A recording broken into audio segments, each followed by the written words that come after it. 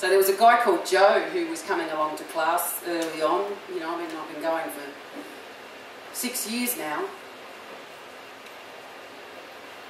You get a different sense of time when you're visiting with people in prison, you know, who are there for a long, long time and who really appreciate when you come back once a year, maybe twice a year. You know, you never really, I never know when I'm going to get back in there. And there was a guy called Joe, and I could tell that he'd been in for a long time. There's a lifeless look about men who've been incarcerated for a long time. He's very pale and drawn, and you know, like he'd never seen the sun in a long time. And he was an incredible songwriter. Really wrote amazing country songs. Like, he'd be great in Nashville, you know, if he was on another path, you know, and because he wrote that in that more modern country style, but with real feeling, you know.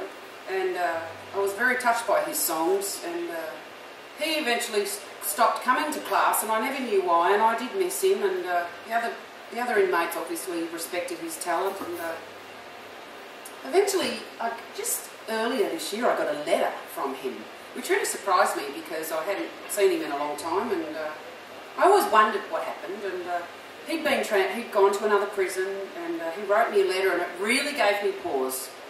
And I don't know what you all do when you're perplexed.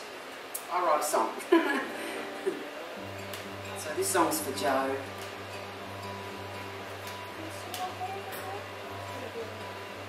I read your letter late last night. Oh, you sorry soul.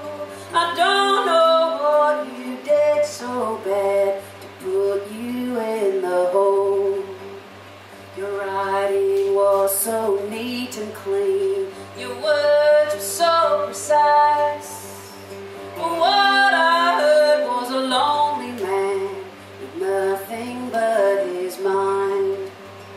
Oh, poor Joe, oh, poor Joe, there you are locked in the can with nothing but your mind. You said you did remember me, that I was pretty and nice. You said it's almost 20 years since you held a pretty girl tight. You're sorry now you left my class. You had no song to write, but you were on the precipice of taking your own life. Oh, poor Joe, oh, poor Joe, you linger on the precipice of taking your own life. I may recall you're the last to come and the first to leave. Your demons cannot stay too long with decent people like me. You say that we are kindred souls, joined by the lure of song.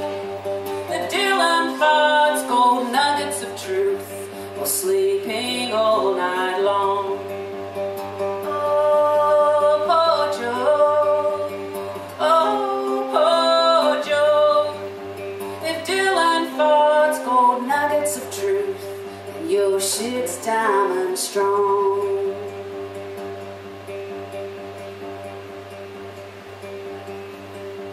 But Joe, I have a husband dear. Joe, I am a wife. He's the one who shared my songs. It's he who holds me tight. So take your deepest, darkest pain and turn it into light. Take your hurt and make it sing, and please continue to write.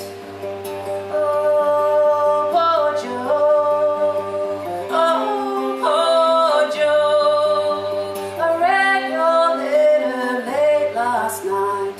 Please continue to write.